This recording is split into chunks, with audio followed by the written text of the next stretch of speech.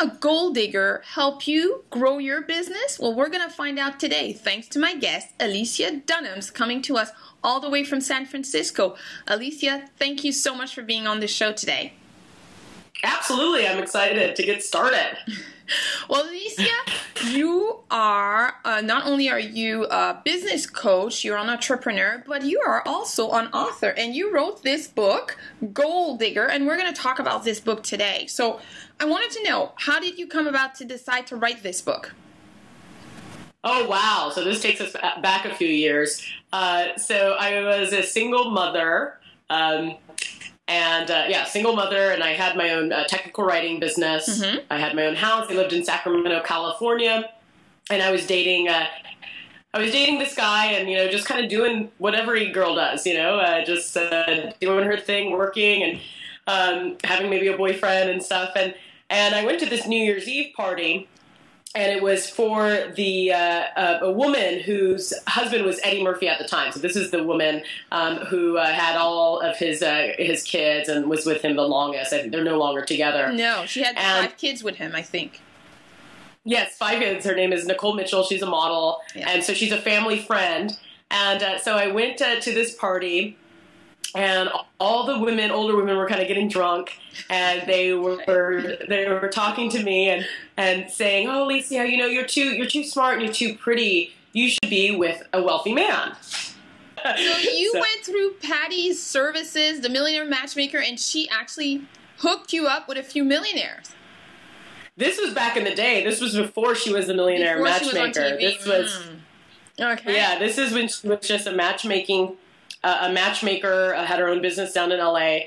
So this is before the whole Bravo phase. So this was before then. I'm trying to think. I don't even remember. It was about back in 2005. Okay.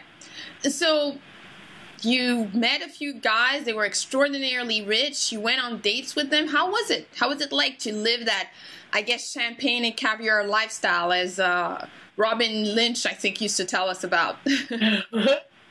Well, I think I wasn't interested, how they made. I wasn't interested that they had money. I was interested on how they made their money. Mm-hmm. So for me, it was kind of exciting to go on dates with men. But then I realized at the end of the day, I wasn't looking for that. I just got out of a 2-year relationship. I was looking to be empowered myself. Mm-hmm. One of the wealthy men that I dated, I asked him, like, every day, it's like, how did you make this money? How did you do this? And he goes, Alicia, you're industrious enough to be your own millionaire. And that was really what really lit the fire in me. And he was right. And it took a millionaire guy that I hardly knew to tell me that. And so that really kind of burst the forest fire, as I say in the book, to say, yeah, damn straight, I am smart enough to be my own millionaire. Do you find that women have difficulty in terms of taking risks and going for the big rewards, or not? I think women are definitely adverse to risk in general, and which is fine. I find